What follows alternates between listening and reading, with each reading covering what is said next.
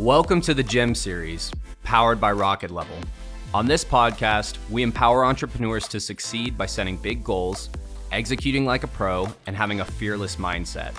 The G.E.M series is all about investing in yourself.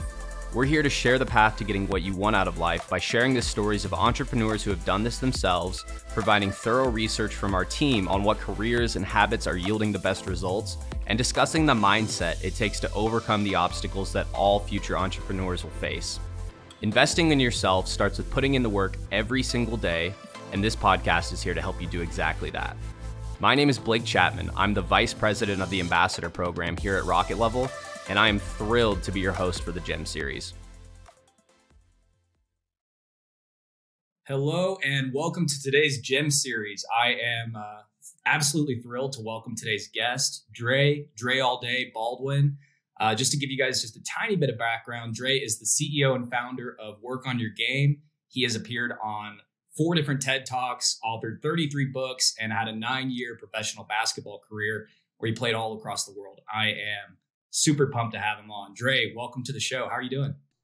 I'm doing amazing, Blake. I'm excited to be here. Looking forward to this conversation. Hey, so am I. I've been super excited about it. And for anybody that doesn't know a ton about you, Dre, could you just give just a little bit of your background? Yeah, I'll give you the 2-minute version. Come from the city of Philadelphia, PA. Now live in Miami, Florida. Always played sports growing up. Played all the backyard driveway sports. Eventually settled on basketball around the age of 14, which is pretty late for an athlete who's trying to go somewhere in the sport, let alone college, let alone pro. But that was the situation. Only played 1 year high school basketball. Sat on the bench that 1 year. I scored 2 points per game. I like to tell people that if that was hockey or soccer, I'd be in the Hall of Fame. But in basketball, it's not much. So getting out of high school, I still wanted to keep playing, but I didn't have anybody recruiting me to come play in college. So I did go to college, but I walked on, which means, for those who don't know, you just literally walk in the gym and you have to try to prove yourself as a nobody who nobody has ever heard of. I was able to do that successfully, but I was playing at the Division III level, which is the 3rd tier of college sports. So when you watch the college football championship, that's D1, March Madness, that's Division I. I was down Division III, and they don't usually produce pro athletes. So getting out of college, I played in college, but I didn't set the world on fire. And anyway, it wouldn't have mattered because I was playing Division III against guys who weren't trying to be pros. So when I got out of college, my first job out of college was actually working at Foot Locker as an assistant manager. I worked at Bally Total Fitness, selling gym memberships. So this was not a basketball career. Then a year removed from graduation, I went to an event called an exposure camp. And there, it was like a job fair. I basically played myself into pro basketball at that point. Started playing pro ball. That was 2005. Now, the footage from that event, that footage was on this thing called a VHS tape. Blake, you remember those VHS? Oh, I remember them. Yeah, so I took that VHS tape and I put that footage on this brand new website called YouTube. And YouTube was a site that said you could put as much footage up as you want for free. So I just put that video up just for myself, but basketball players started finding me. So those players started leaving comments and just asking me, how often do you practice? Can you make videos about this and that? And that kind of started this parallel career. So I'm playing pro basketball overseas. My first job was in Kaunas, Lithuania. At the same time, I have this audience on YouTube, there was no business there, but I had an audience of people watching me on the internet. So I had these 2 careers going at the same time. Fast forward through this, I'm sure we'll fill in these gaps in this conversation, but about halfway through my career was about 2009. I found myself unemployed. And that's when I started focusing a little bit more on what we now call building a brand on the internet.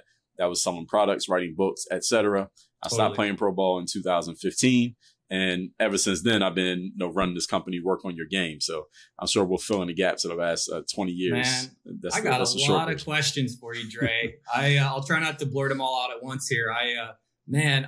So I'm always curious. So going way back to when you were 14 and you decided on something, yeah, what was kind of going on in your life that made you go, you know what? Was it like a pretty conscious decision to go, I'm going to really go all in on basketball, or what was happening around that time? Well, it was conscious in, the mind of a 14-year-old that I'm going to go make it as a basketball player, but there was I didn't have any tangible proof that it was actually going to work. It was just me deciding. I'd always play sports, and I'm an athlete, so I've always been athletic. So I played, 2-hand touch football in the backyard. Never really played on a football team. My family couldn't really afford football equipment. Played a little bit of baseball, kickball. We would run foot races in the streets and all that stuff. Yeah. And basketball is just a sport that I ended up stumbling upon simply because where I come from, neighborhood I come from, anybody can play basketball because you don't need equipment. You just need one ball and, you can have 50 people. You Absolutely. got a game. So that's how I kind of got into it. Everybody played and everybody gave it a shot. Every young man gave it a shot in my neighborhood, but I just happened to stick with it. And I could feel myself getting better, even though I didn't have any tangible proof that I was going to do anything with it. I was just dumb enough to keep trying. And that's how it ended up working. I love that relentless mindset, because it's kind of wild. If you are somebody that's relentless enough, you can go pretty far. There's a lot that comes with that, obviously, but right. I love seeing people that keep driving and pushing forward no matter what. Take me a little bit further, I guess, like into college. What were you thinking about in terms of what you wanted for yourself? What was your goal at that point in time, you think? Good question. So by the time I got to college, now I'm seriously thinking, I'm thinking about what am I going to do when I get out of school? Because that's the purpose of going to college, is to get prepared for quote unquote real life. Right. So the adults around me growing up, including the teachers that I had in schools, they all had no jobs. They had employment. But the thing about the adults that I saw growing up, especially in my neighborhood, was that they were always at work. They talked about work as a necessary evil. They didn't talk about it, I get to go to work. It was, I have to go to work. And they were always there. They seemed to dread Sunday nights, right? Because Monday's coming up, they got to go to work. Yep. And then on top of the fact that they were always at work, they didn't have any extra money, at least the adults that I saw growing up. So I'm like, okay, I don't want to do that. But the whole thing of going to school was to get ready for that. So I'm urgently looking for any other opportunity. So totally. Came across network marketing when I was in college, about halfway through. And at one of those hotel meetings, even though I didn't stay in network marketing, I'm glad that I did go to the meetings because they introduced me to personal development. And one of the books they introduced me to was Rich Dad, Poor Dad by Robert Kiyosaki. So when I read that book, he was talking about principles of entrepreneurship that kind of flew in the face of what I had been told by my teachers and the adults around me growing up. And I said, whatever he's talking about, I'm going to do that. I'm going to do basketball first, and I'm going to do that. So that was my mindset, was I'm going to play basketball. Then I'm looking for ways that I can kind of do whatever he's talking about in that book, even though I couldn't really understand all of it. So when I got out of college and I started playing basketball, I figured I'm going to do that. But we know that sports end. Your sports career ends usually at the time that many people are hitting their stride in other professions. Your career is over, right? So you're starting a brand new thing. So that is what I had in mind. So tell me again what your question was. I forgot what you even asked me. No, that definitely answers it. I was just kind of wondering what the end goal was at that point in time. And that definitely answers it. It's find something that beats out these kind of like broken narratives we all have about working. Growing up, everybody's like, work sucks, like you go to college and then you kind of don't have that much money and you scrimp by and you just do what you got to do until maybe you can retire, hopefully. So it sounds like you were looking for maybe an alternative. If I think that would maybe be fair to say. Right. So let me add on to that. So it was playing the basketball, and then so in college I knew I wanted to go play pro basketball, and I happened to have a teammate who knew a little bit about playing professional basketball overseas, and he's the one who told me, hey, you got to go to an exposure camp. Was basically like a job fair or a casting call for athletes. So I knew about that, and then I just kept what I heard from Kiyosaki in the back of my mind, because I knew at some point sports is going to be over. I'm going to do something else. What else can I do? So that's the kind of mindset I had in those early years, about 2005 through maybe 2009. A lot of people don't know a ton about Rich Dad, Poor Dad either. What was your big epiphany that you got from that at that time, you think? Man, are you going to limit me to just one? So hey, no limit here. So the first one, Blake, was that he said rich people don't work for money. And I'd always thought that in order to make money, you had to go to work. That's that was the equation that had always been communicated to me. Yep. I would ask my parents for money. They say, well, do you have a job? Right? Because that's what they were saying. Like, you don't have a job, you don't have any money. So when he said that, I said, wait a minute, what? Like, this goes against everything I've been taught for the last 21 years, that rich people don't work for money. And just that he's talked about how rich people acquire assets and let the assets work for them instead of them working for the assets. So I said, whatever this guy's talking about, he's onto something. Absolutely. And I didn't quite know what to do with that information. But when I read it, I said, I'm going in whatever he's doing, I'm doing that. And that's the mindset that I was in. So again, I already knew I was going to do basketball first. But after basketball, I was going to figure out how can I take what he's talking about and apply it to my life. And you started putting stuff on YouTube in like 2005. That's pretty early. Right. What drew you to that? You know, like, yeah, well, the first thing was just a simple necessity. I had this footage on a VHS tape. So, you know, if you give a VHS tape in the sun or you drop it or it gets in water, footage is gone. So when I saw, I've always been a big computer geek. I've always used the internet a lot. So when I was on the internet and I saw this new website that said you could put as much footage up here for free as you want. I just got that VHS tape. I got the data transferred onto a data CD and I put that on YouTube. And that I wasn't trying to build a brand. I wish I could say I was that visionary, but I was not. I was just putting the footage up there just for me, just to have that footage somewhere that couldn't get lost. Yeah, that's the only reason I put it up there. And then people just started finding it. Random people just started finding my footage. And they weren't looking for Dre Baldwin. They were looking for basketball. And I happened to be doing basketball. And I looked like, I guess when they saw the video, I looked like I knew what I was doing. So they just figured, all right, this guy knows more than me. So how about let me ask him? He can help me. So they were basically going to the internet to crowdsource knowledge. Whereas, in our era, we had to figure it out on our own. Either you know somebody personally who can help you or you're by yourself. Whereas this next generation, people who are, let's say, 10 years younger than me, they could go to the internet and get information from people who they never even met and never would meet. So they had an advantage over my generation. So when I saw them asking the questions, that immediately told me, and this was an inflection point here, boy, all right, these people just want to learn how to play basketball. I can teach them how to play. So why don't I just make more videos? So I just took my mind you, this is the time before we had video cameras on the phones. So you had to have a phone and a camera. So I was take my little $100 camera with me to the gym every day. Yeah. I didn't even have a tripod, Blake. I would just put the camera on the bench next to the basketball court and just press record. I wasn't even stopping the video or anything. I just let it record the whole workout.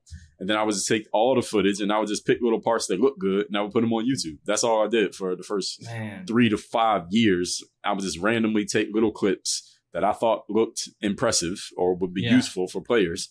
And I would put that on YouTube whenever I got around to it. Because again, there's no money to be made from putting videos on YouTube in 2007. Right? You're just putting the videos up for what? Right? Totally. Nobody knew what was coming that we have now. Well, I think that looking, even if you aren't looking ahead, it's interesting that whenever I look at those videos, I see so much consistency across the board. And this is something that I noticed across like a lot of top performers and top athletes and entrepreneurs, that anything they do, there's like a level of consistency because that's what it takes to do something correctly. And I mean, even before we hopped on this call, I was scrolling through. I'm like, Dre just uploaded a video 7 hours ago. Like that's what it said on there. I'm like, man, you stay pretty nonstop on that. And it seems like it's been going great. I mean, I saw the one video had like 1.1 million. So I guess I'm kind of reflecting on all this work that you've been doing, but something that I wanted to kind of ask about a little bit was whenever you're putting these up, did you start noticing demand and then going to that demand? Is that kind of how that worked, or how did you start developing your brand and what you knew was what the people wanted? So with the basketball stuff, really, I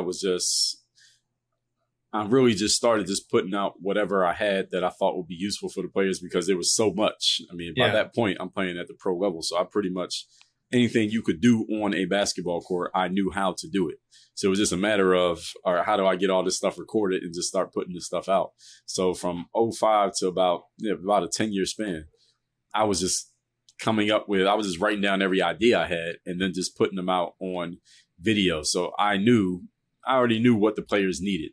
And they would kind of ask for stuff at certain times, but most of the time I already had done it. So it was really just coming up with different ways of explaining the exact same stuff over and over again.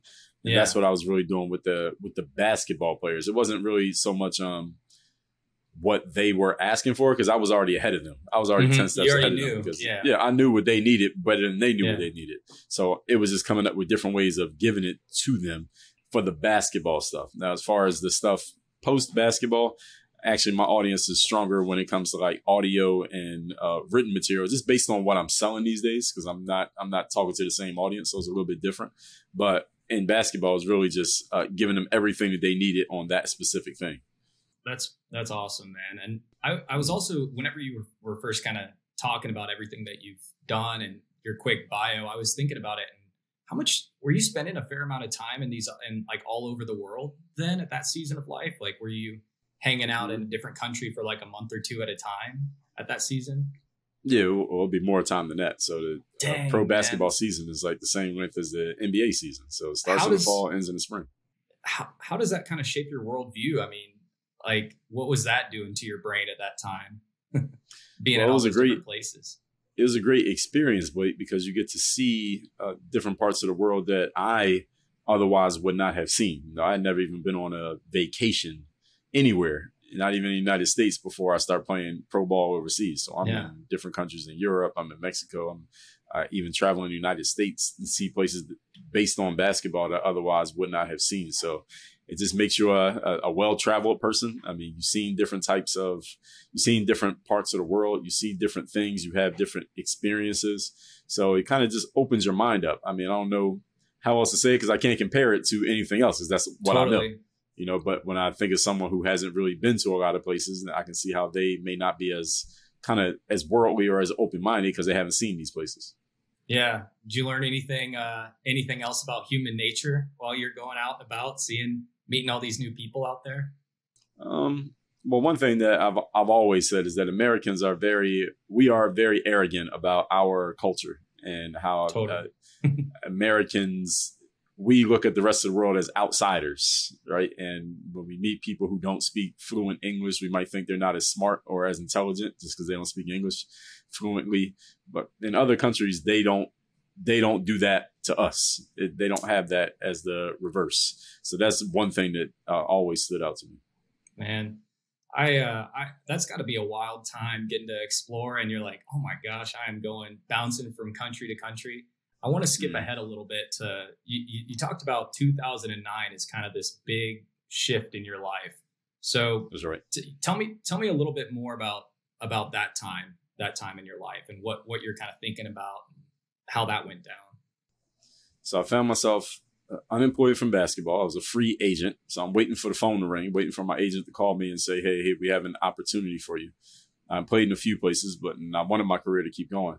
Now, I'm in my mid to late 20s at this point, and I just asked myself a very important question, which was, how do I combine basketball with making money, with having control?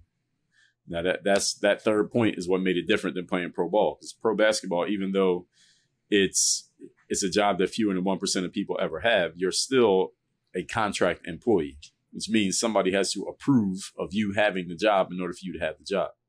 So I wanted to know, how can I get some control over my life to where I was calling the shot instead of somebody else calling that shot? And now I told you already about reading Kiyosaki back in the early 2000s.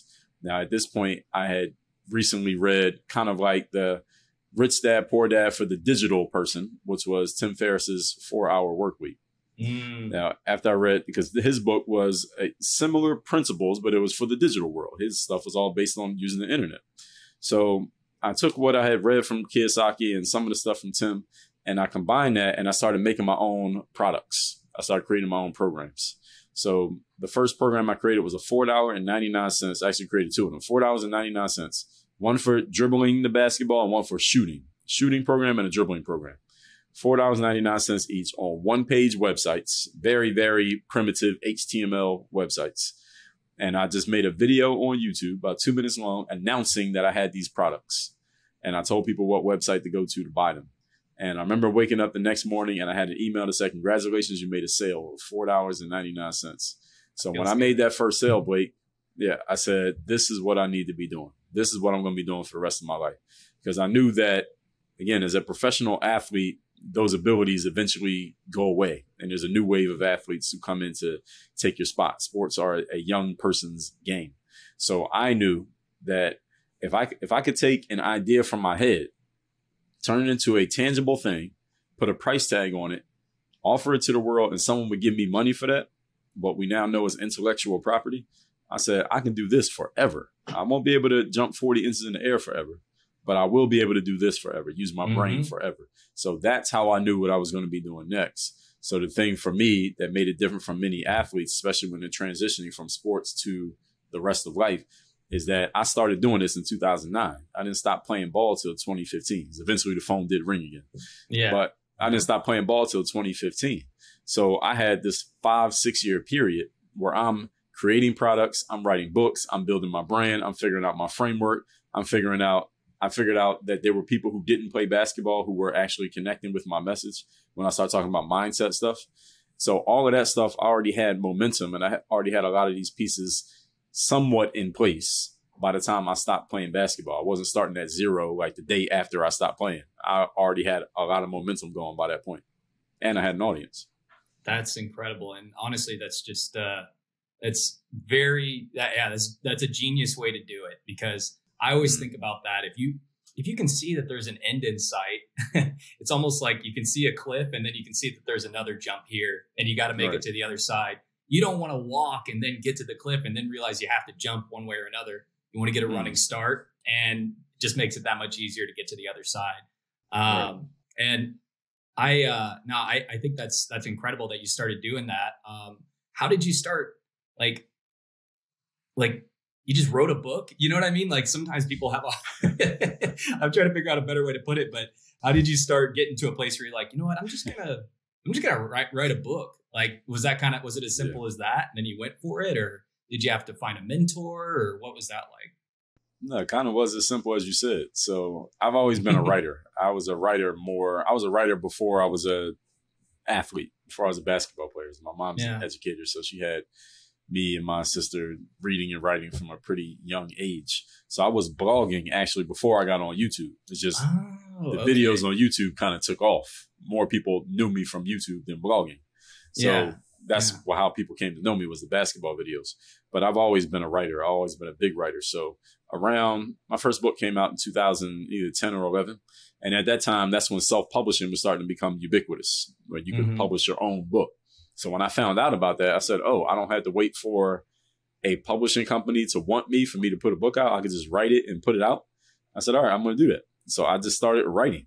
So my first book was just me telling my story, just from when I first started playing basketball up through my college years. Because at this time, my main audience was just basketball players ages 13 to 24 who just wanted to learn how to get better at basketball. So I was just telling my story in that book. Now, all these books I've written, that's the only one where I'm just telling the story. Every other one is more like informational, self-help, business type things. But that's the only one that's just a storybook. So that one, I just wrote it. I barely even edited it or proofread it or anything. I remember when I went back to do the audio version of that book, it's called Buy a Game, about 5 years later, and I'm reading it to do the audio, and I'm like, this writing is terrible. But the thing is, nobody ever complained about that book. They never complained about the typos or the grammatical errors or anything, because the audience was so dialed in. That it was such a dialed in audience at that time that it didn't even matter that the writing wasn't that great, or at least not to my standards by that point. So that's how I first started writing. And then as I learned more about self-publishing, I just went and started writing books about mindset, because that's what players were asking me about. That yes, they wanted to learn how to dribble and shoot and all that, but I already had the programs for that.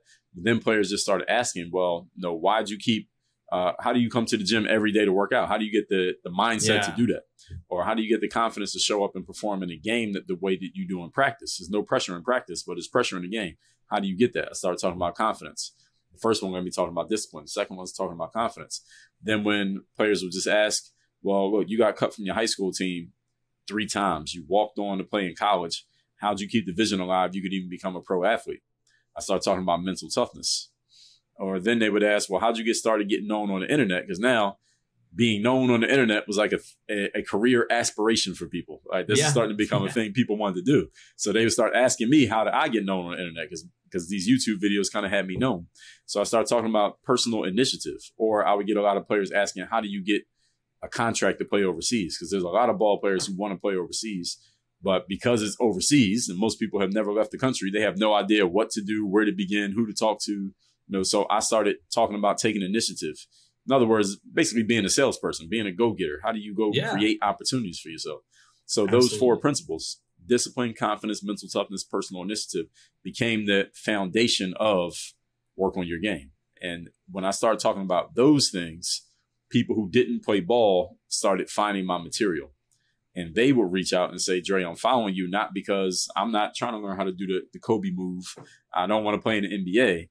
But the way you break down mindset, the way you explain the mental game, the way you're talking about it, you make it really easy to understand and you make it simple to apply.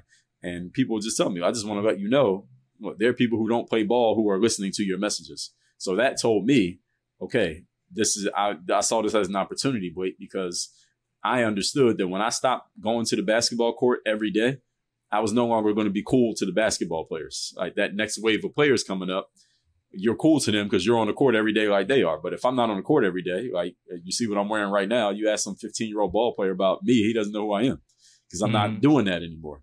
But I said, okay, I can now, let me start figuring out how can I connect to these people who don't play basketball, because that's going to be my audience when I get out of this. Because I knew I could foresee that when I stopped playing basketball, you're not that person to them anymore. Like you ask some 16-year-old kid about Michael Jordan, they're like, who? I mean, they know the sneakers, but they don't know Michael Jordan, right? Yeah. Because he's not doing it every day anymore. In the same way that 20 years from now, you ask some 15-year-old kid about LeBron, they are going to know who he is, but he's not the cool guy. You know what I'm saying? Yeah, 100%. I'm getting a sense of just total fearlessness out of this. It's awesome, man. The fact that you're like, because I think about the way people operate sometimes, and a lot of times when they see those challenges, they could very easily be like, I guess I got to go get a day job. Like, why do you think you didn't even consider that as an option? You're just like, I'm just going to look around the corner and plan ahead and get it done, Great question. That's a great question. Well, first of all, several reasons. Number one, as I already told you, like growing up, all the adults around me had day jobs and none of them seemed excited about their day jobs. So that kind of emotionally scarred me, I guess we can say, from a day job. I did not want to have one because nobody seemed excited about their day job. It was like this necessary evil that when you become a grown up, this is just what you have to do. You just got to go to work and, not like your job, complain about your bosses and your coworkers after work. And then you still don't have any money, even though you're at work all the time. So that was number one. Number two, when I went to school, now I went to college, I have a college degree. I remember sitting in my classes, I have a business degree. And I remember sitting in my classes the last 2 years, because the last 2 years of college, you're kind of focused on your degree classes, your degree track. Totally. So it was like all the same students in almost all my classes, the same people. And I remember looking around the classroom and I'm like, these people were kind of in the same mindset. And I was kind of different. And I was like, I don't want to do the same thing that these people are all doing, because they were all on their ways to getting a job, having a good career, and working at some company for the next 40 years and then retiring with a gold watch. And I'm like, I don't want to do that. Like whatever these people are doing, I don't want to do it. And I was the kind of student in college, I guess you call it, I was like the C student. I mean, I was smart enough to get A's, but I didn't give enough effort to get an A. I did give enough effort to get a C. Yeah, I was a C student, and I knew that based on my effort in college, because that's what the school system is in America. The school system is set up so that you learn to comply and follow the rules. And the better you do at that, the better job you're going to get. And then you go to your job and you do the same thing. You comply, follow the rules. You do that well, you get promoted and you move up, and then you work there for 40 years. But I knew I wasn't that type of person. So I said, I don't want to get in the same race that my classmates are getting in, because they're going to beat me, because I don't want to run this race. So I knew I was going to do something different. And I was just trying to figure out what it was. So again, the first thing was basketball. And then when I went to that network marketing meeting, based off a bulletin board posting, with the little phone numbers you rip off and call the phone number. Yeah. That's how I got introduced to that. But I'm so glad that I did, because when I went to that meeting, these people were name dropping Brian Tracy, Napoleon Hill, Jim Rohn, Tony Robbins. I said, who are these people? And I started looking up those books and reading them. And I read Think and Grow Rich. I read Rich Dad Poor Dad while I was in college. And when I read those books, I said, okay, there's a whole class of people out here who are doing something different than what everybody else is doing. So whatever they're doing, I'm going to do that. That's the mindset that I had coming out of college. Again, C student. I knew I didn't want to go into the normal process, because I would have been a below average person in that world based on my mindset. And then once the internet came around, Blake, and we saw YouTube, where you could kind of YouTube's first slogan was broadcast yourself. I don't know if people remember that. Back in the day, you say broadcast yourself. So you can put yourself out there. And then blogging came out. So when I saw blogging, I said, oh, so I can take whatever I'm thinking, I can write it, hit publish, and the whole world, it could just go out to the whole world for them to see it. And then all the social media apps started coming. Facebook came, and then Twitter came, and then later on Instagram and all that stuff. And I said, well, I could just put myself out to the world and share whatever I'm thinking with the world, and I have a direct line of communication to them. I said, I'm going to go for this. 100%. Now, mind you, there's no money to be made from this until maybe around 2009-ish. That's when things started to be monetizable and things like that. But at that point, I'm playing ball. I know basketball is ending. So that's why I'm looking around. I'm looking for the next opportunity. So I read Kiyosaki. And then when I read Tim Ferriss, I said, okay, there's something here. After I read Tim Ferriss, because in Tim Ferriss's book, he's talking about similar principles, because a lot of people don't know Tim's background, how he got to writing the 4-Hour Workweek, because he was running his own business. But he was running himself into the ground because he was working like 70-hour weeks. So he was about to be exhausted. He was like, it has to be an easier way to do this. So he started utilizing all these digital tools that we had. And that's how he came up with those principles. So when I was reading his stuff, and I said, all right, he did all this through the internet, and he kind of created this business entity to where he can make money just using tools that are on the internet, and everything he was talking about was available to anybody. Mm-hmm. So when I read that, I said, okay, I don't know exactly what I'm going to do, but I remember telling somebody even then, because at this point I had a little buzz from all these YouTube videos. There's no money being made on YouTube, but I had fans, and I had this blog. And I could see that people really liked the way that I was communicating. They liked the way that I wrote. They liked the way that I spoke and the way I explained things. I said, whatever this is that I have on the internet is going to be bigger than even what I'm doing in basketball. I knew that over 10 years ago. I knew this was going to be bigger. And I knew it would last longer also, as a matter of fact. So that was the mentality that I had. So I was just looking for, how do I make this work? And the good thing is I had basketball going, so that kind of gave me some space to where I could have some time to figure it out. And at the same time, I told you I'm a computer geek. So if it's figure outable, I'm going to figure it out. So I was able to figure it out. And that's how we got here. I always wonder about whenever you're on that journey too. I mean, was everybody kind of like, yeah, I'm like pumped and they got it? Because sometimes I know it can be isolating whenever you're trying to figure out your own thing. Mm-hmm. And only you understand that vision in that moment before you start bringing in the right key players with you. I mean, what was your experience like whenever you're kind of telling everybody, hey, this is my plan, I wasn't telling anybody. So I didn't tell anybody that was my plan. Nice. I wasn't telling anybody that. I'm playing ball. So if you ask anybody, what does Dre do? Oh, he plays basketball. Yeah. And then there was once the YouTube started to pick up some momentum. Now, it was around that 2009 through 2011-ish. During that period, people stopped, because before that, it was if you were putting content on the internet and you were spending a lot of time on that, you were like a loser living in your mom's basement who needed to get a real job. Yep. Right. But then around that time, from 2009 to about 2011, that's when people who had an audience on the internet were starting to be looked at as cool. We were looked at as pioneers, because now everybody's starting to do it. Now Google buys YouTube. So now they're starting to monetize it. And they're like, oh, wait a minute. People could actually make money doing this. So now everybody's looking at it. Everybody started watching. And then around 12 moving forward, then everybody started doing it. Everybody started creating content. Everybody became a creator. So at that time, people would see me and say, well, congratulations on all your success. Even though it wasn't even that much money to be made through putting content out. But because you had a name, you were somebody. Right. Absolutely. I was making more money from selling products than I was from getting looked at on YouTube, but people didn't know about the products I was selling. They knew about the YouTube. Right. So a lot of times people they're looking at the wrong thing, and they're impressed by the thing that's not even the thing you should be impressed by, but they don't understand they don't know what they don't know. You know what I mean? Yeah. So is a lot of pieces that go into it. People who don't know the game, that they just watching.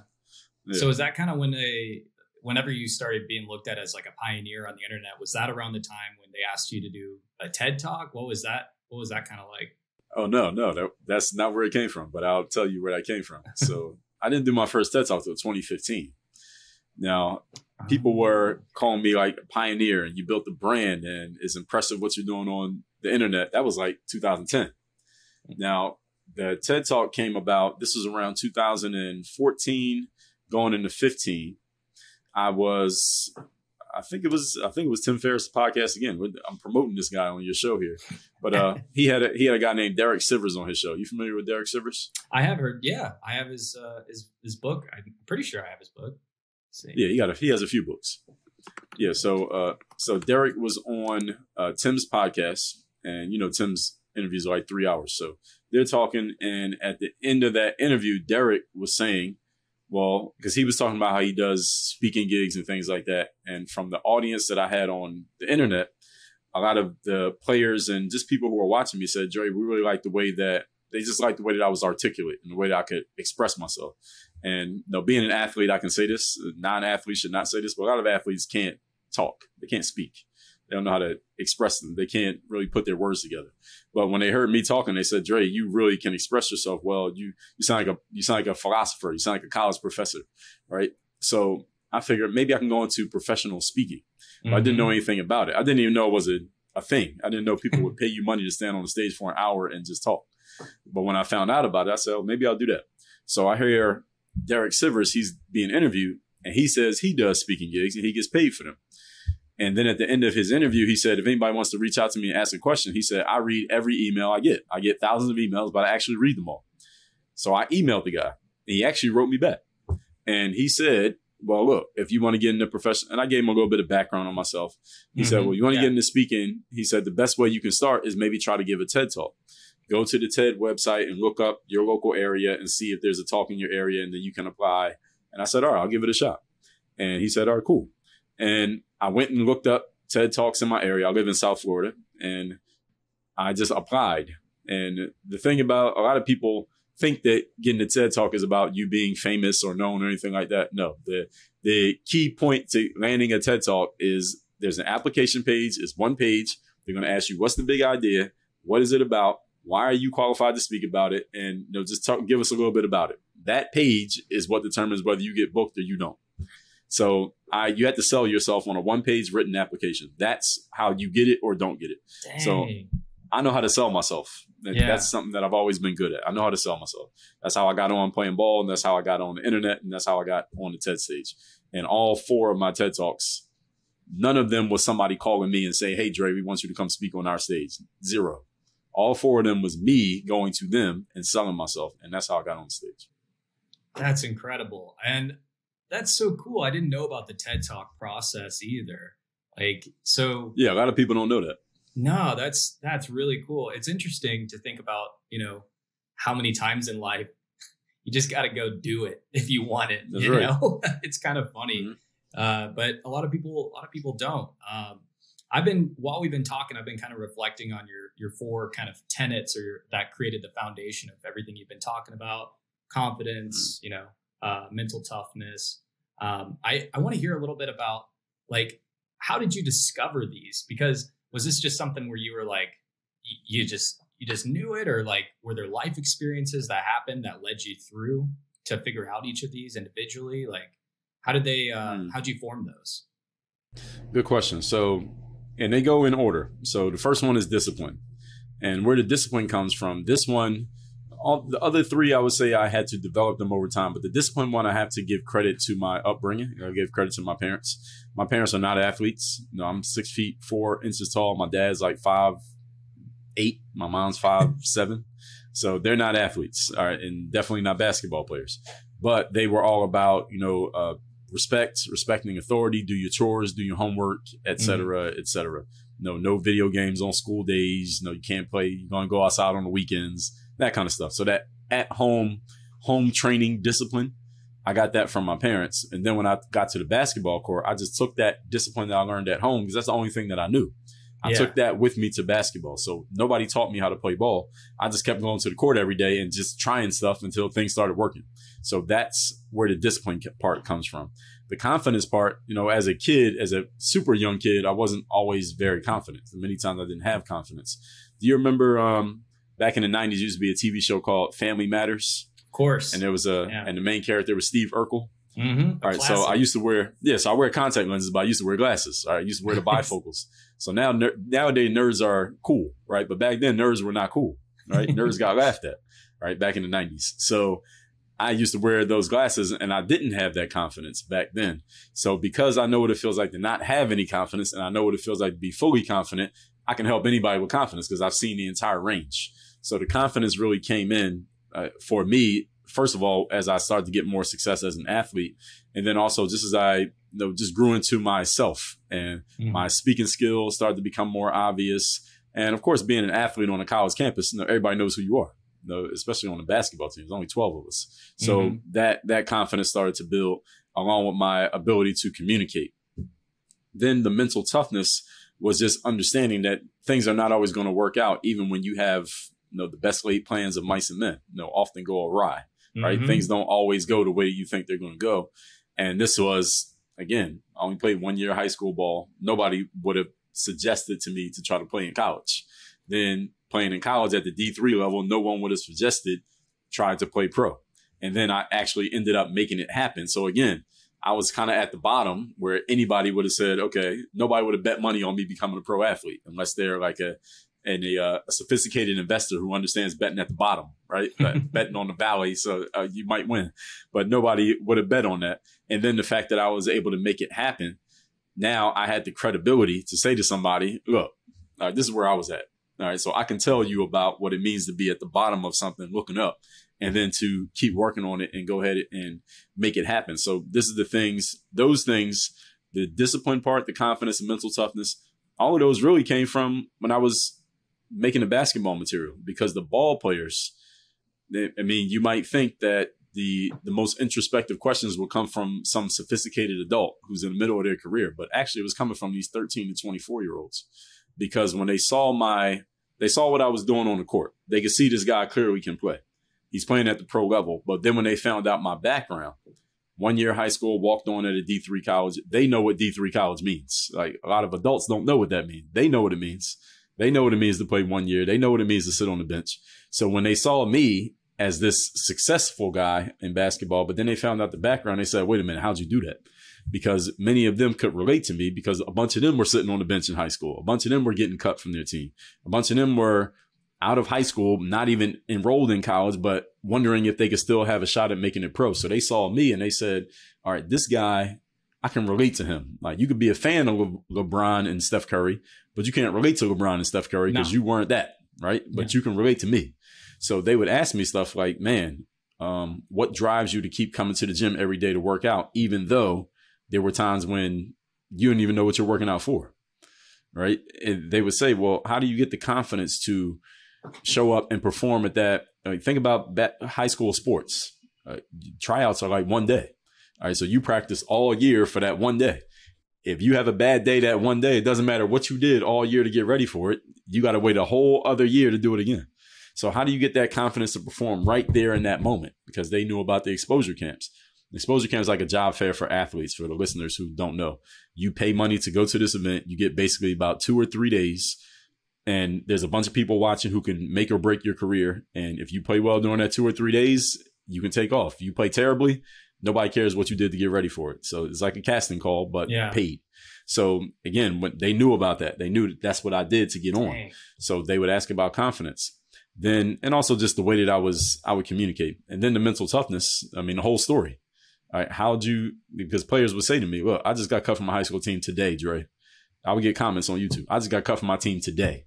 All right, can you tell me something? Why should I keep going? Should I quit?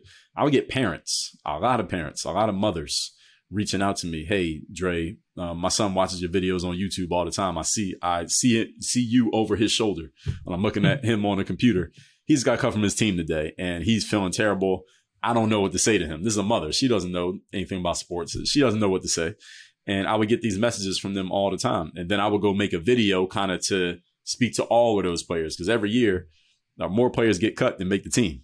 Right. Man. So So then when they got cut, the first thing they would do, they can't go to their mom. Their mom doesn't know anything about basketball. What is she going to say? Right. They would go to YouTube. Right. Yeah. They would go to YouTube and they would watch me, and I would give them the message that they needed to hear. And even to this day, Blake, I've had several young men come to me and say, Dre, look, I grew up without my father. I didn't have any brothers. You were like the closest thing to a father figure I had, watching you on YouTube, like the things that you were saying. And you taught me things, because I would make these videos called the Weekly Motivation every Monday. And that was the mindset piece. I actually should have talked about this earlier. Those videos kind of became the foundation of what I have now, because I was talking to the athletes, but it wasn't a sports topic. It was a mindset topic. So that's where the Discipline, Confidence, Mental Toughness Initiative, I was talking about those things every Monday in like a little selfie video. So when I made those, people who didn't play ball started finding me, and they would say, look, I know you're talking to athletes, but what you're saying is for anybody. That's how I knew what I was going to do next, from the weekly motivations. So those players, they were the ones really who helped lay the foundation for work on your game, because they would ask me the questions that led to me saying what I was saying, that led to what we have now. That became the foundation of it. So, and then the initiative part was just go do something. So getting on YouTube when nobody told me to get on YouTube, putting my money down to go to that exposure camp. I went to that exposure camp in 2005. That was my last $250 in cash, right? I didn't have a bank account or a credit card. I paid them in cash. Can you imagine giving somebody $250 in cash today? And some people don't even take cash, right? Yeah, $250 in cash at the door, right? In Orlando. We drove from Philly to Orlando, 15 hours just to play in that exposure camp. And I had 2 days to either make or break, all right? Then it was just even trying to play pro basketball. You came from a D3 college. You didn't kill it at the D3, but you're going to try to play pro basketball. Why? Right? Who even has that idea? Who does that? Right? So all these times where I took initiative, and this is why I became an entrepreneur, because again, when I read Kiyosaki and I read Tim Ferriss, I said, all right, these guys are talking about the way that I think. I already naturally thought like that. And what they were saying said, okay, it validated the way that I was thinking. Okay, there are people out here who think like this. It's not the majority of people. It's not these people I was in college in class with. It's not them. It's not my professors. It's these people over here in these books over here. So this is why I'm so thankful that my mother, as an educator, had me reading, because she gave me that reading bug. And because I'm such a big reader, I'm a big writer, right? So all these pieces come together. And it's, right. When you look at that, it's so cool to see that improvement is always residual. It's it's just that little tiny percent day by day that's almost invisible. And sounds like you gave a lot of hope to a lot of people out there. I mean, that's got to give you so much drive to keep doing more. I mean, at what point when you were looking at all of this and reaching people all over the place, did you ever have that kind of moment where you were like, man, I think I've really got something here? Like that moment where you got to just relax for maybe 2 seconds, maybe not 2 seconds even, but just look at it and go, man, I think I'm getting the traction that I want out of this.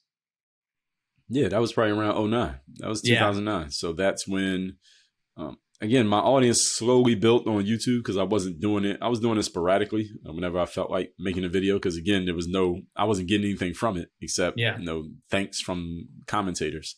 But then when Google purchased YouTube and they started sending me little emails, hey, we'll monetize your video, you'll make some money off this. I said, all right, I'm gonna put a video out every day. If I can make money on every video, why not make a video every day? So that's when I started putting them out every day. And then I remember I got the first, the AdSense deposit from YouTube for $100, because the threshold is $100, right? Yeah, so you got to make at least $100 to get the money.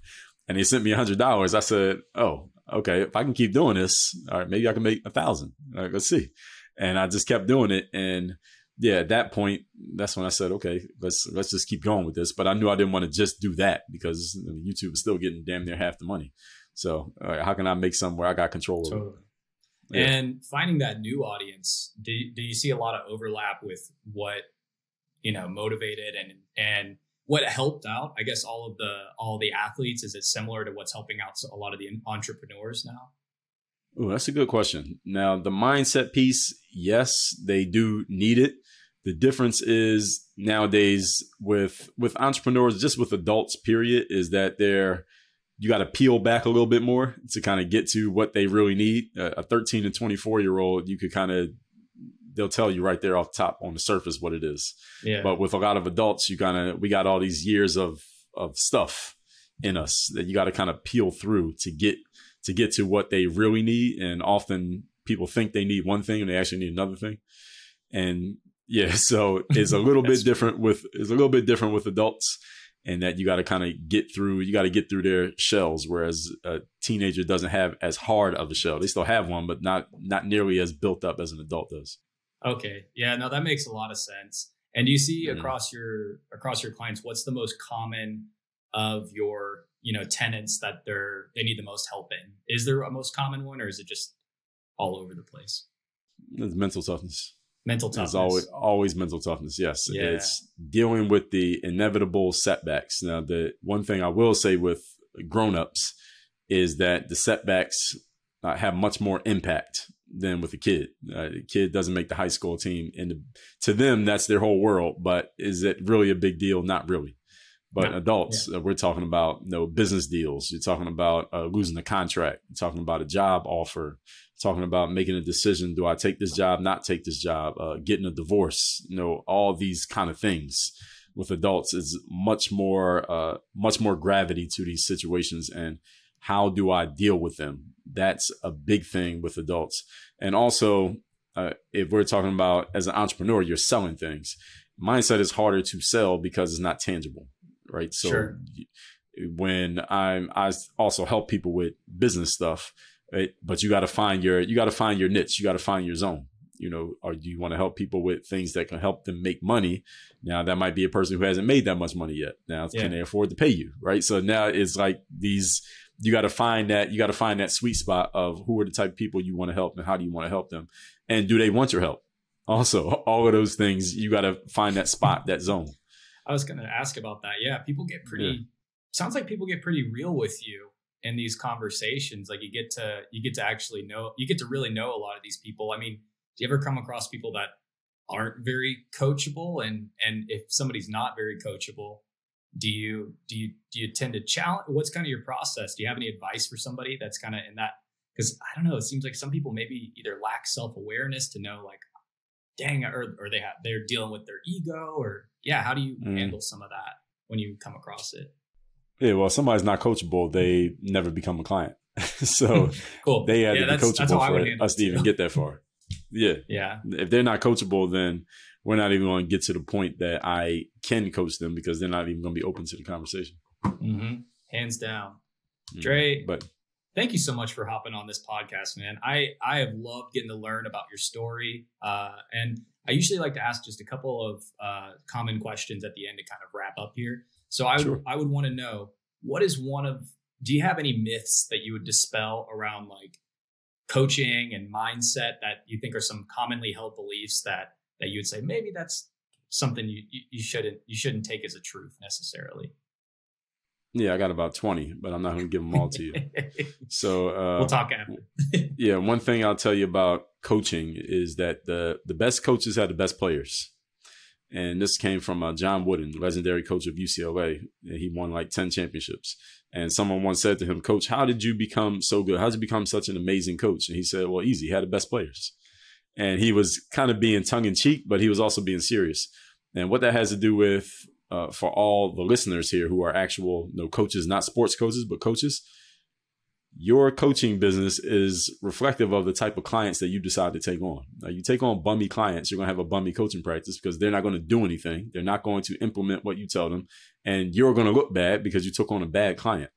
The best coaches are the people who take on the best clients. And the thing is, a lot of coaches probably don't want to admit this out loud, but the best coaches have clients who are going to do the work and going to be successful anyway. Mm-hmm. All right. They just happen to use you as a conduit for their success, but you didn't make them successful. Like my best clients are not people who I made successes. You can't make anybody be a success. It's people who are going to be successful anyways. Like Phil Jackson didn't make Michael Jordan a success. Michael Jordan would have been the guy no matter who was coaching him. Yep. Right? Because Michael Jordan's Michael Jordan. Kobe Bryant's Kobe Bryant. So the best coaches have the best players. So all you coaches out there, this may be a bruise to your ego, but it's not you that makes those clients so great. It's their good clients already. You just get to help them get to where they want to get to. So that's one that I would give you. And I'll give you one more on the mindset side is there's no such thing as too much confidence. And a lot of people think that having too much confidence may be a problem. I would hear this from athletes all the time, and even non-athlete people. Well, Dre, yeah, I want to be confident, but not too confident, because then people might think I'm arrogant or cocky, or I might turn people off. Listen, how many times have you gotten in trouble in life from being too confident? I usually ask that question. Never. Nobody can answer it. People just laugh, right? I ask the audience that question. People just laugh in spite of themselves because they can't even think of a time it's ever happened. But you can tell me plenty of times where you didn't have enough confidence and you blew an opportunity, or you just didn't do something where you saw a chance to do it. But people are so worried about being too confident. It's like a person who's never lifted weights before saying, well, hey, I do want to work out, but I don't want to get too bulky. Like, wait a minute. Let's first of all, let's make sure you know how to get to the gym. Like, then we'll worry about you having too many muscles. Yeah. We'll worry about you having too many muscles after you actually come to the gym a few times. Yeah. So too much confidence is not a problem. And if people could just try having too much confidence, see what it does for you, you might think differently. Man, I love that. Those are some great myths to dispel.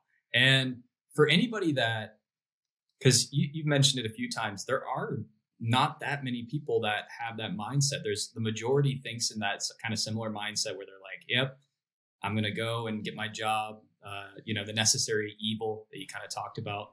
What about, so for people that want to do life the way that you do you have any kind of advice for them if they're, on that journey right now? Yeah, the great thing for people today, in 2023, is that the tools are obvious and available and open, and they're kind of getting pushed on you nowadays. Whereas 10 years ago, you had to be looking for these things. You had to really take initiative.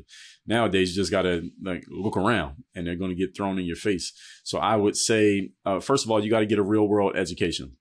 Not an American educational system education, but a real world education, meaning you need to invest in yourself and learn from people who are actually out here playing the entrepreneurial game. So that means read their books, listen to their podcasts, listen to the interviews of people who are interviewing people who are out there in the game, and you're going to pick up those jewels.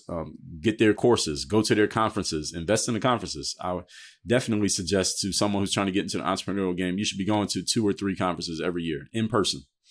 And physically, and it's not even about the people speaking from the stage. It's about meeting the other people in the room, because you're going to be in a room full of people who are all out there hustling, playing the game. And those are the people who you need to be around, because there are so many people. We are a small percentage of people. We are the entrepreneurs 100%. Who are actually in the game. We are not the majority. And you're going to go back home and you're going to be around a bunch of people who are not in that majority.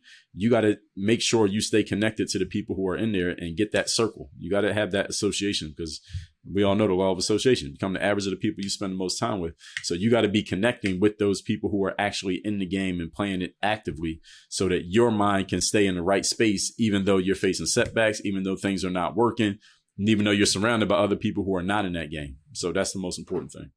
Dre, I am pumped up, man. I am pumped up. I so appreciate your time today. And where can people find out more about you? Tell me, is there any kind of thing people should be checking out right now?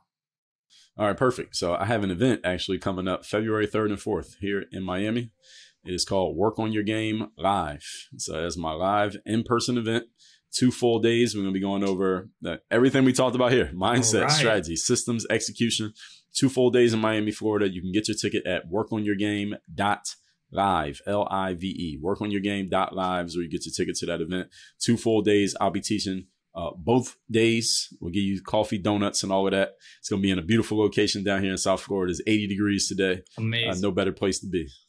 All right, y'all. You heard it here. You got to go check it out. That sounds amazing. Thanks again. Thank you, everybody, for tuning in. And please remember to subscribe and check out our Instagram at G.E.M Series Podcast. Dre, thank you again. This has been the G.E.M Series. Thank you for joining us on this episode of the G.E.M Series, the podcast for anybody dedicated to investing in themselves. If you'd like to see the resources mentioned in this episode, learn more about what we are up to at Rocket Level, or come over and join our team, just click on the links below. Until next time, this is Blake Chapman, and remember to be awesome and do awesome things.